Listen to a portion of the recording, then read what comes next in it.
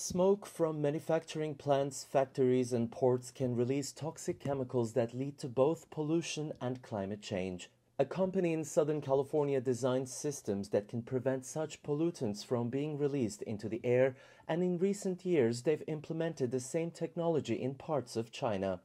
We created our own entity in China that addresses the pollution problem and anything related to that in China for China. And we shared all of our technology that we've developed here for years, because I figured, we have to be able to share all of this with trusted sources so they can also do good for that part of the world.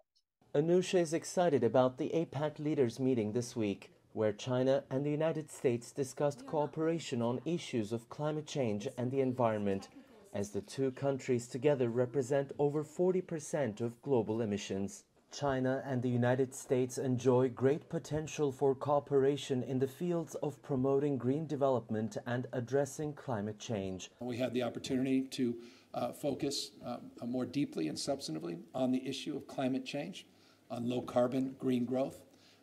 We compared and contrasted some of the work that we are doing in our respective jurisdictions.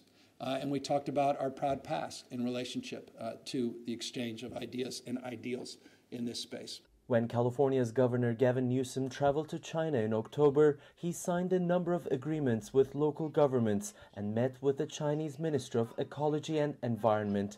The Ministry of Ecology and Environment will strengthen the existing cooperation mechanism with California, continue to implement the relevant work of the Memorandum of Understanding, and further strengthen cooperation in carbon market, climate investment, and financing, adaptation, environmental law enforcement to play a positive role in China-US environmental and climate cooperation.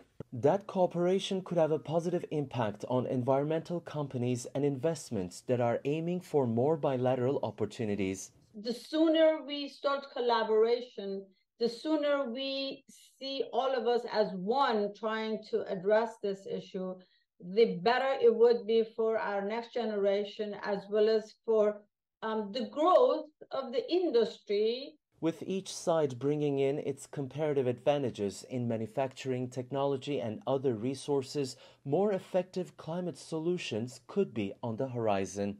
It is Tiyansan, CGTN, Los Angeles.